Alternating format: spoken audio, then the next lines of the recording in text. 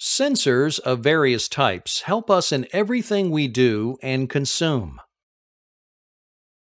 Inductive proximity sensors are used in elevators, for example. Capacitive proximity sensors are used to detect liquids and other dielectric materials on the manufacturing floor. And photoelectric sensors are used in our homes and in countless other applications. Let's take a closer look at how these three common types of sensors work. Inductive sensors can detect a target from 0.5 millimeters to 40 millimeters. They only detect metallic targets and therefore use a magnetic field to detect its presence. When a ferrous metal material enters the magnetic field, electrical currents known as eddy currents are induced on the metal surface. These eddy currents induce a power loss within the oscillator circuit, and in turn cause a reduction in the amplitude of the oscillations. This is known as the echo or eddy current killed oscillator principle. This change in amplitude sends a signal to the switch, changing it to its normally open or normally closed configuration, respectively.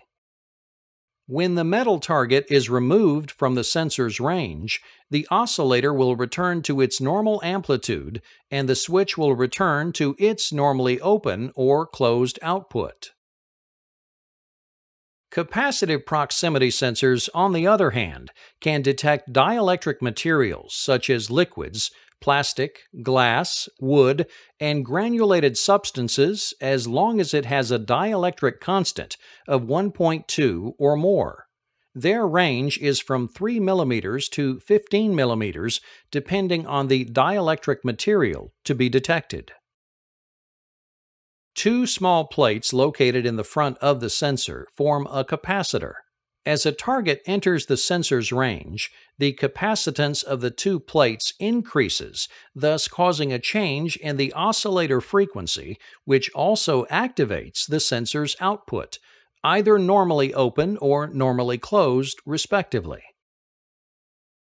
In this example, if liquid is detected in the milk carton, the pusher device allows the milk to pass through.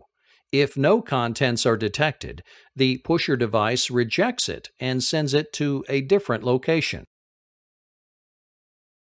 Photoelectric sensors have the greatest detection range, from 1 millimeter to 25 meters or more. They operate by the use of an emitter, which transmits a beam of light to the receiver. When the light is normally being received, it is known as a dark operated mode. When the absence of light is required, it is known as light operated mode. In this dark operated mode example, the beam of light is being received by the garage door receiver. When a target enters the beam of light, it activates the switch, which will stop the garage door from closing. Conversely, in this light-operated mode example, the absence of light being received by the receiver is normal. When the object is removed from the table, the switch is triggered and the alarm will sound.